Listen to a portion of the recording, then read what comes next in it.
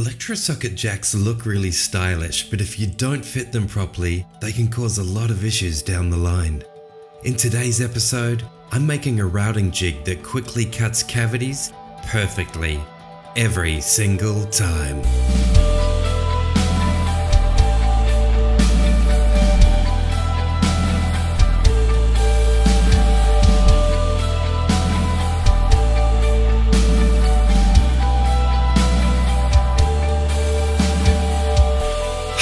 Welcome to episode 7 of this Luthier's Workshop build series. Today's piece of essential guitar making infrastructure is the adjustable Electrosocket routing jig. Don't forget to check the Show More section in the description below for free plans, a parts list, CAD files in DWG, DXF, 3DM and SVG formats, and an AI file for good measure. It's free and you don't have to sign up to anything. I've included supplemental plans so you can build one of 2 versions of this one. Traditionally, a Forstner bit is used for this job and they work really well until the day they don't, and then you've ruined your finish. I've used one on a few hundred guitars and always thought about alternatives. I made a center finding tool that could guide a bit to the right spot on the body, but I didn't like it. It still wasn't precise enough and I had a really hard time finding some brass tube to fit into it to guide the bit. Which brings us to today's build. Let's get it started. First thing to do is decide which version you want to make. The best thing about making jigs is you can call the components anything you like, so I went with ridiculous names that are misleading and confusing. In option 1 of the jig, the TOC panels, or items A and J on the plans, are curved and you can make and layer as many as you need. In option B, the jig is a bit more streamlined, with big rectangular TOC panels that you only need to make 2 of. Once you've decided, grab a sharp pencil and a highly accurate ruler and start marking up. Put the tape measure down. We're not making gazebos. You're a luthier now, baby. If you feel like marking up your workpieces from the plans is taking a long time, it's all good. It's better to be as careful as you can at the start, then the finished jig will fit together so much better. Okay, I've drawn out my parts onto a big sheet, and I need to rip it down into more manageable pieces. First, I cut out the general area on the table saw, then free the individual pieces on the bandsaw, then back to the table saw to cut them all out properly. I used my fence and push sticks first, but I haven't made a cross-cutting sled yet, so I line up my lines with the blade and run them through using my miter gauge. If you're careful and take your time, you can get very accurate results. At this stage, I check my pieces against the plans, just to make sure everything is right before I go any further. There I am pointing at something. Very good.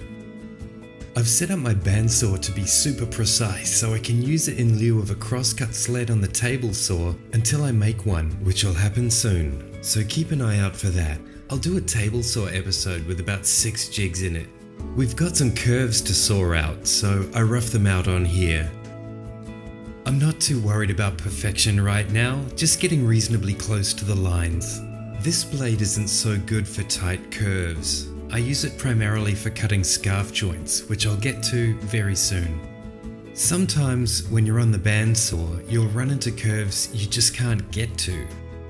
A thing I do is cut little fingers out of the workpiece and use the blade to sand away any nubs that are left. You can clean it up with a file after that if you need to. Here's a little demo of how to do it.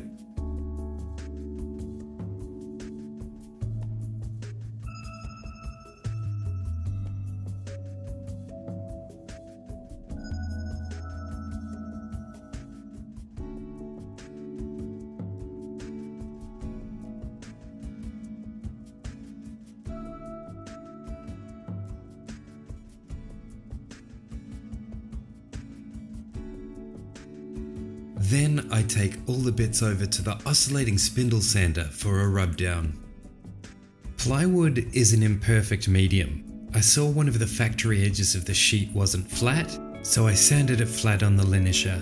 So now we've cut out and sanded our Wang Chung panel, Rhino phycomicator, right talk pad, right spraxis, left talk pad, left spraxis, left nun triapter, middle nun triapter, right nun triapter, left Silian regulator, and the right Silian regulator.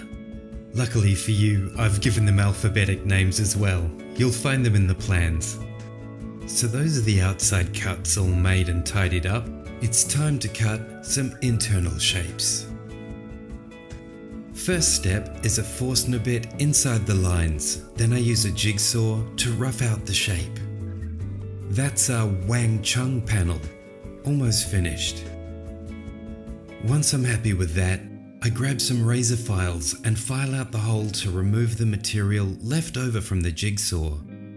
Holding it in is my luthier's vise that I made back in episode 2.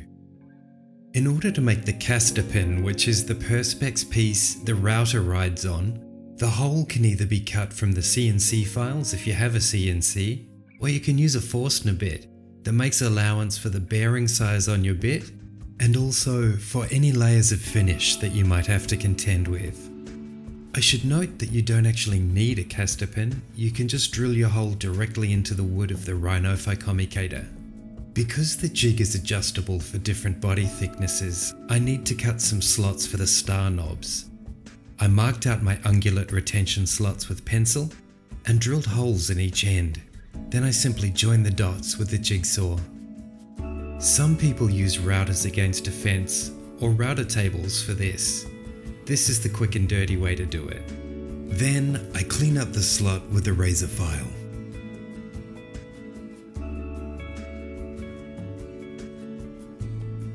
Comes up pretty good, right?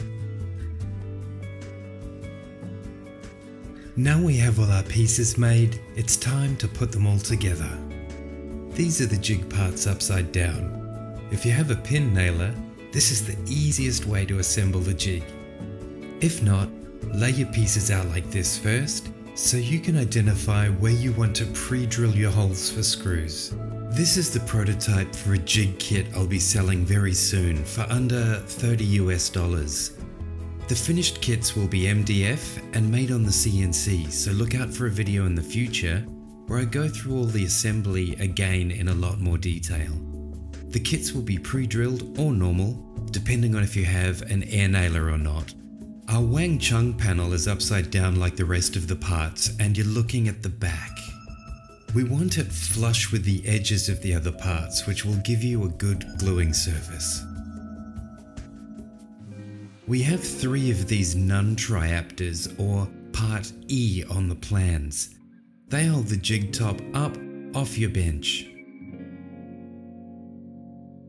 I'm gluing the one on your right.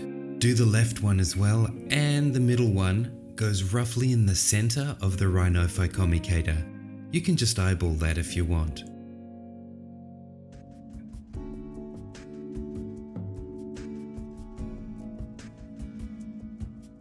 Add a sprinkle of salt to stop it moving laterally.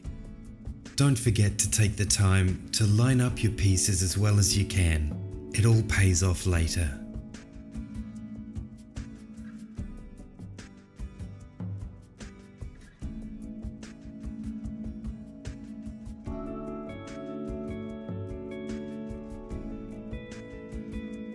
Now I'm laying down some glue for the 2 Silian regulators and putting those on. Again, you can just eyeball it, just make sure they cover your slots about 10mm past the side where the glue isn't. Also ensure you don't glue too close to the edge or it will squeeze out when you put the regulators on and your top won't slide. The Silian regulators are just tracks for the Rhino phycomicator to slide on. Don't forget to shoot nails as you go and always keep your hands clear of the path of the nail. Or, if you're using screws, to screw them all in instead. Glue should be enough to hold the jig together, but we may as well be careful. Now we have to attach the TOC panels. I'm using option 2 panels. The only difference if you went with option 1 is you make as many as you want in option 2 and glue them all together to make 2 sets of the requisite thickness. So now it's glued and nailed, we can flip our jig the right way up. That's the left top panel there, or part A, and there goes the right top panel, or part J. Let's leave all that to dry for around 45 minutes. This is a threaded star knob. It's basically a bolt you can tighten by hand. It connects to a T-nut. When the star knob is tightened, it pulls the T-nut into the wood. The teeth in the T-nut stop it from rotating, so it's better than using regular nuts for jobs like these. I'm tracing the slots I cut earlier onto the Silian regulators below. Then I remove the rhinophycomicator, or part C, and make a crosshair in the central point of each of the slots. Then I use a Forstner bit that is larger than the shaft of the T-nut and drill right through into a piece of scrap behind the workpiece that's supporting its weight. Do this on both regulators, or part M. Now we flip the jig again and support the regulators with the rhinophycomicator underneath. You can see some grease-proof paper there, which is something I use to protect my surfaces from glue. Now the rhinophycomicator is supporting the 2 Silian regulators, I can hammer in my T-nuts.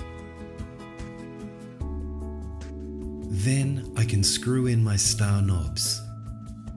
This jig is done. Let's fit an Electrosocket jack. First up, flip the jig onto its back, then place your guitar where you want it by looking through the hole in your caster pin.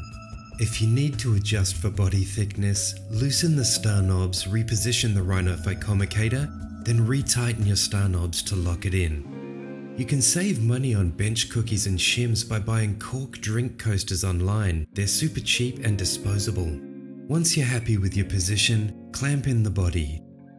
Don't go too hard here, just enough pressure to hold it in. When the body is secure, flip the jig back down. It's quite front heavy, so clamp it to your bench. Now our body is lined up and ready to cut.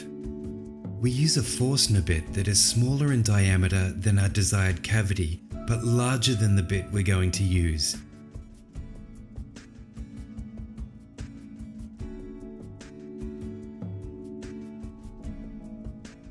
Once we're at the depth we want, we can put our router in there and hog out the remaining wood. You should set the router so the bearing rides the jig and the bit is fully inside the drilled hole.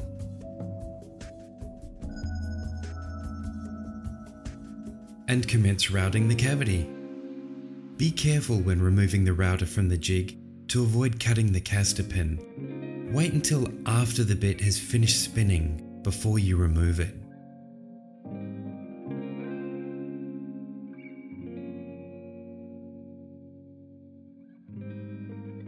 That's a perfect fit.